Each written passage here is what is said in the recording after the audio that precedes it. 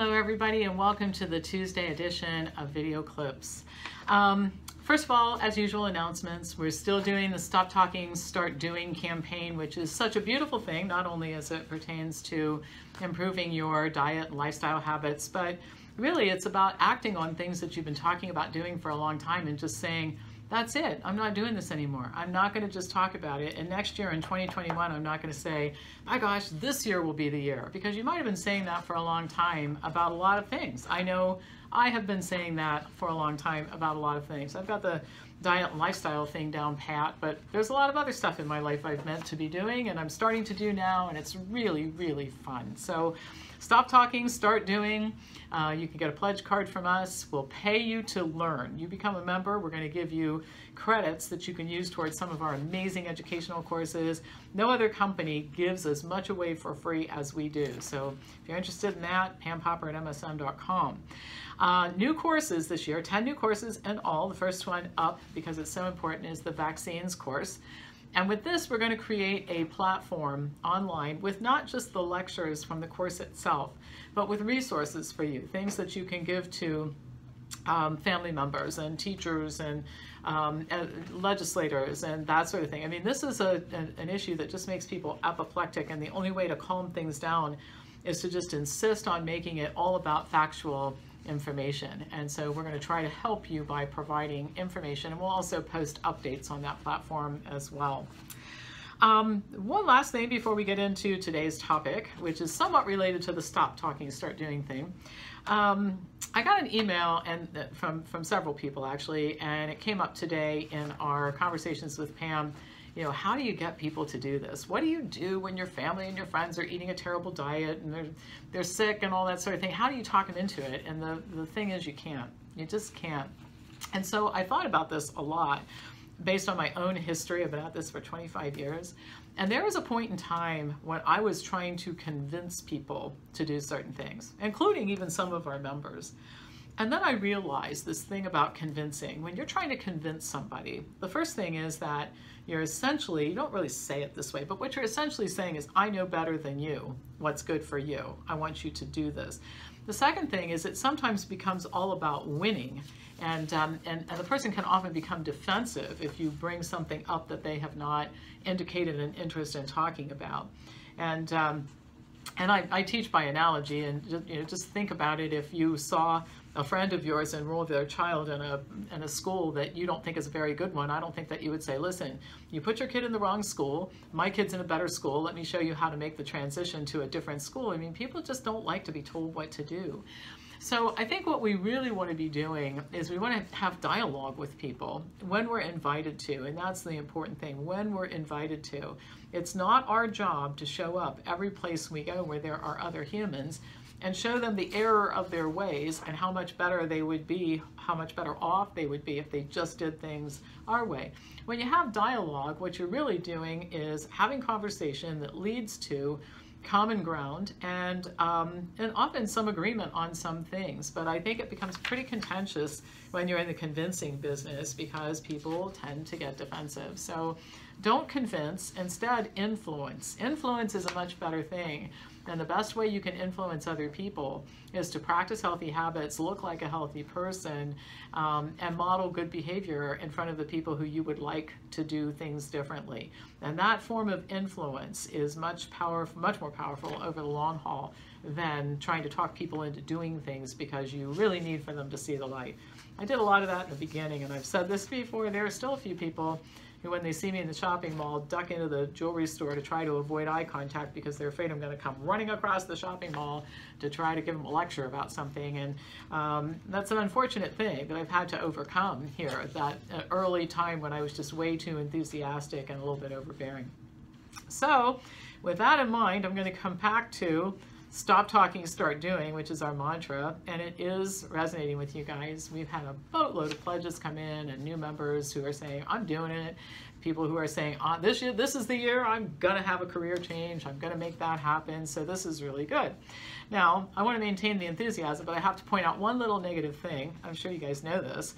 The statistics are pretty dismal for people who make commitments to change things, not just diet and lifestyle habits, all kinds of other things too, and who actually follows through and accomplishes a significant change in the long term. There are lots of reasons to this, for this whole thing, but according to a best-selling book called Atomic Habits by James Clear, changing your focus just a bit and restructuring how you think about everything might increase your chances of success. And this book is really, really good. I highly recommend it. I might do an advanced study course on it because I think he has a lot of great ideas. So he says in his book, and we're all familiar with this, most people, particularly at the beginning of the year, set goals for health improvement and other areas of personal development. According to Mr. Clear, if you have a myopic focus on these goals, it might actually prevent you from achieving them.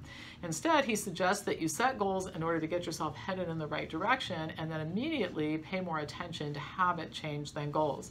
He says that constantly reviewing goals which haven't yet been achieved results in feeling like a failure, while a good habit results in success every time you practice it and repeat it.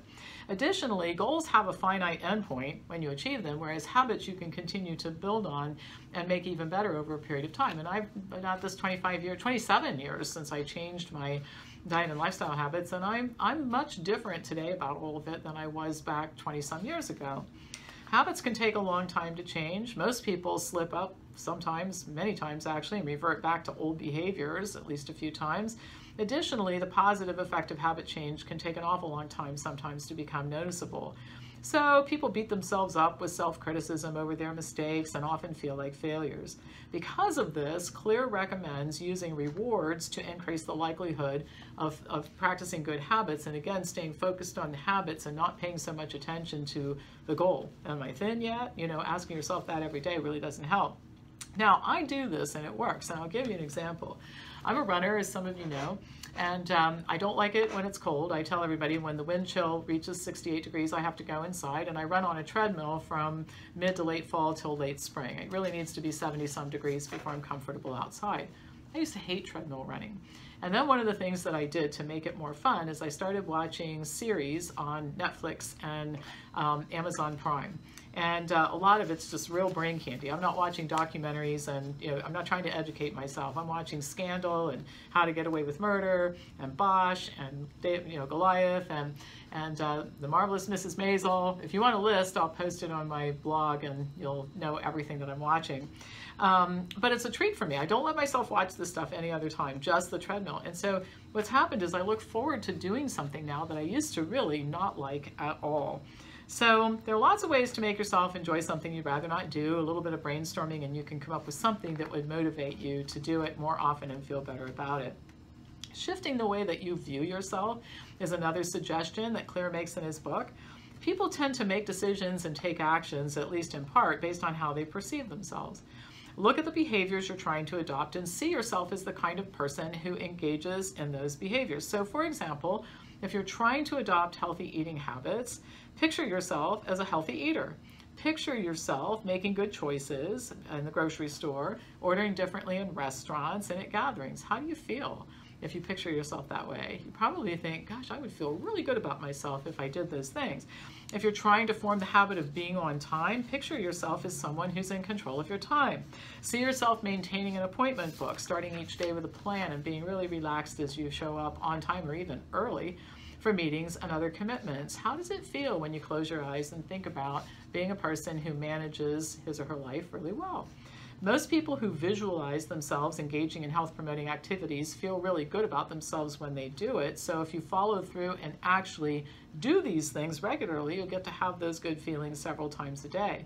This in turn will make you want to practice healthy habits and good habits more often. So instead of the downward cycle where goals aren't met, new habits seem to be really hard to form, and self-criticism is just a regular thing that you engage in, you find yourself in a different and more positive cycle in which change actually does occur over time.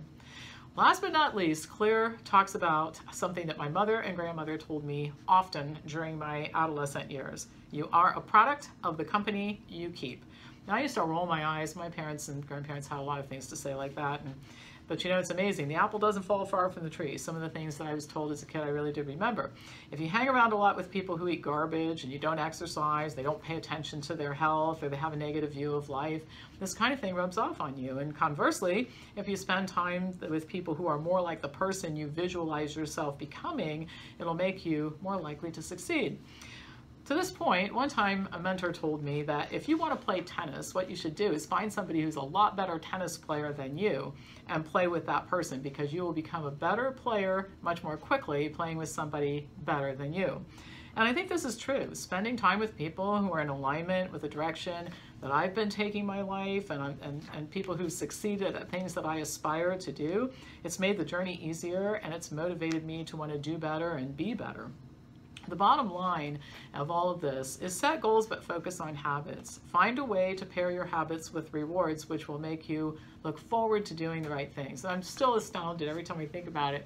I like being on the treadmill. I never thought those words would come out of my mouth. Use visualization to change your opinion and your image of yourself, and find people of like mind who want some of the same things that you do to hang out with. Their positive influence really will rub off on you. All right, that's all for today. As usual, hit the subscribe button if you're not a subscriber yet, and pass this on to anybody who you think would enjoy watching it. And I'll be back to you on Thursday with more news.